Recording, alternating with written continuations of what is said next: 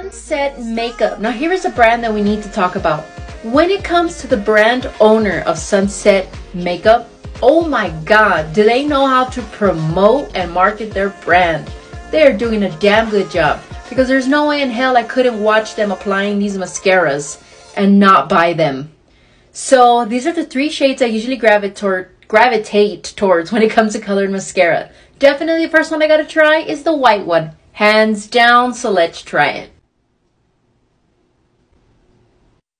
I mean, come on. I do want to say real quick, when it comes to this side drooping a little bit, that's not the product. That's just my weird ass eyelashes. But I mean, come on, right? If y'all want to see the other two colors, comment down below.